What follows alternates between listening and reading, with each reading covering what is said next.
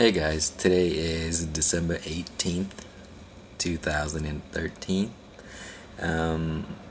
So I did a video a while back to show the progress of the clone, and today is the second update to that. It's gotten a lot bigger since the last update. So the total time for this has probably been a month maybe, and this is what it looks like. So initially I took a clone from a plant that is a little bit older, so it started to flower very quickly, so I just pinched those off, and now the leaves are starting to grow in its place, so there's no flowers anymore.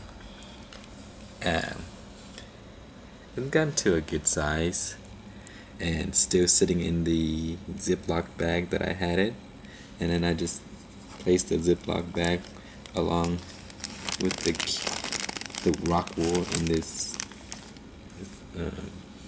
net pot, just to give it something to hold and keep it standing. So this is just a test, and it's been doing really well. So here's how I've been watering it.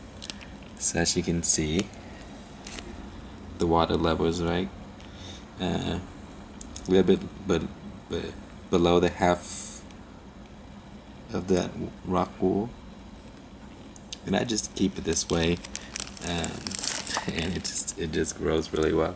And here's how I feed the water to it. I just use a medicine dropper, and then here's my nutrients, and I just drip those into this bag here to around that level. If you want to check, just halfway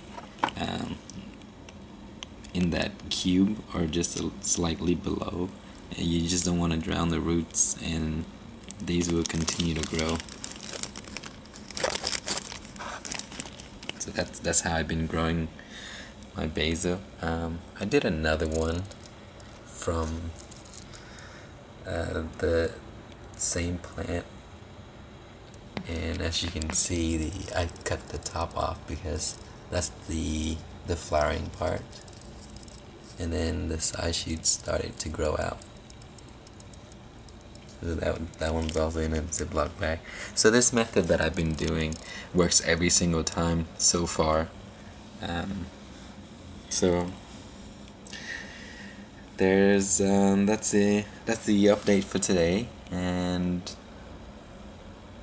I may just do another update, but I'll just wait and see.